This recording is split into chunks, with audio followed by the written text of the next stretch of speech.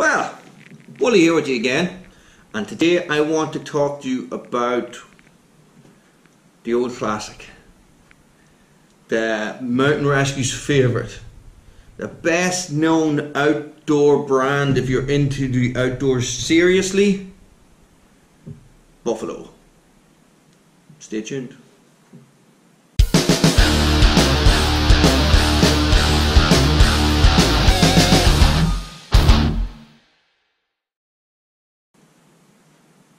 So guys, I specifically want to talk to you about the Buffalo Mountain Shirt.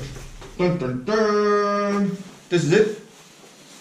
If you're into the outdoors, guys, and if you've been knocking about adventure centres or doing anything like that, or in a hill walking club, you're bound to have, especially in the UK. I don't know how if Buffalo has ever made it as far as America, but definitely in the UK and Ireland. Buffalo is considered, and rightly so, the top of the line outdoor clothes. Okay, they're very they don't have a big range, okay, at all. They have very small. They're very specialized in what they do, and they make this type of a shell garment here that generally has some sort of fleece lining on the inside. Okay. So, this is actually not a Special 6 mountain shirt. It's not even a mountain shirt. I always thought it was. This is actually what they call their Tecmax shirt. Okay? So, I bought this in 2001. 2001, and the only thing that has happened to this is that about 2 weeks after I got it, I ripped it here on a pallet. And that's it. I've never done anything else to it, okay? And I have worn this a lot,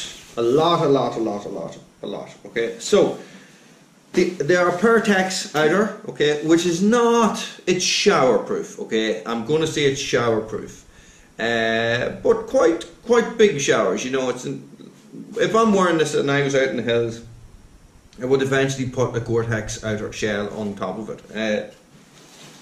This one has a hood, because the hood, I actually took this off a Montane jacket that I had, a Montane Extreme Smock, I think it was called, that I had, and I actually swapped the Montane smock for something else, but I couldn't find the hood. But I found the hood about a year later. I found the hood, and I just popped it onto this, and it stays on this, and it has never come off. So what we're looking at is we're looking at Pertex fleece. We're looking at a fleece pile on the inside. Okay, now this one is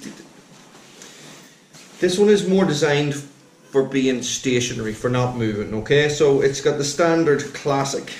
I'll put this on for you guys, make more sense.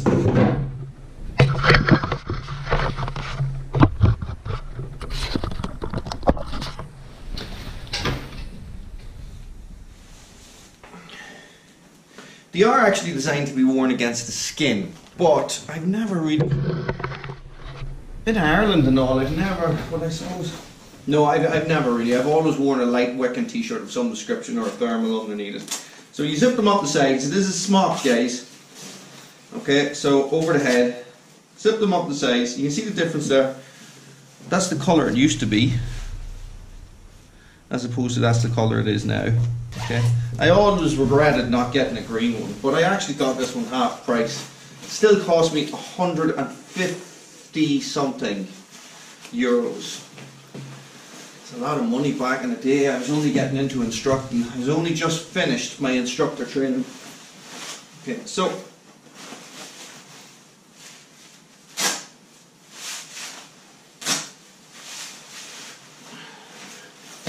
over the head, two-way zips at the sides, and that is basically your venting system. Okay, so getting a wee bit warm, get your fingers up, open it up, get some air in at the side, and exactly the same on the other side. Okay, so this is the fit. We got a nice big map pocket here at the top. Okay.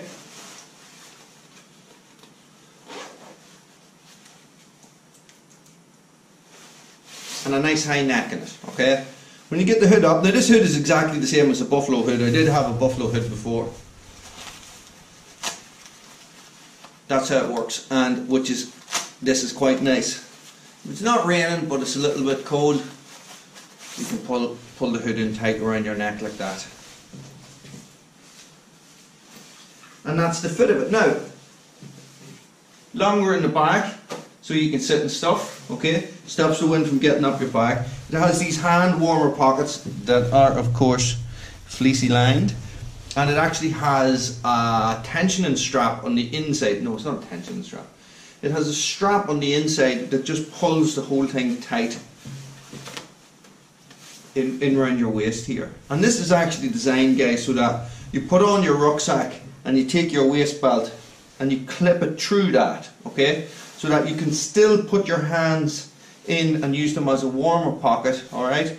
You know, so that your rucksack waist belt is not cutting it off, okay? And I didn't actually know that for a very long time.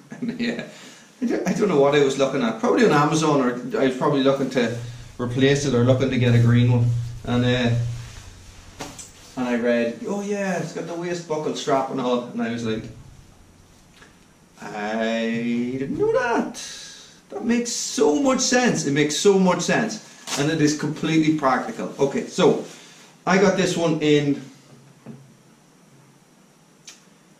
2001 or 2002, okay, so it is potentially 16 years old and it is completely functional, okay, except for this little bit here, except for that and that, okay, but that happened literally, we bought it, myself and Siobhan went to Italy, to the Alps. I was lifting up a pallet maybe 2 weeks after I bought it and I caught that on a nail, okay.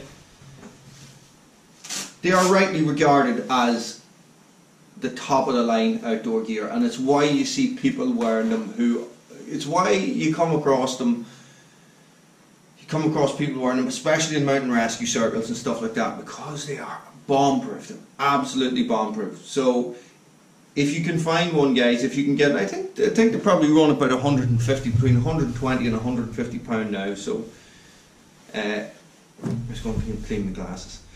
So if you find one and you're looking for a really good sort of all-in-one coat, get one of these. Nearly all-in-one coat, I would say. So, Buffalo, thumbs up. Buffalo, you want to send me a new one for free? That'll be class, and I'll test it out for you, no problem at all. Make it green. Yeah, right. Right, guys, stay frosty. Thanks for watching.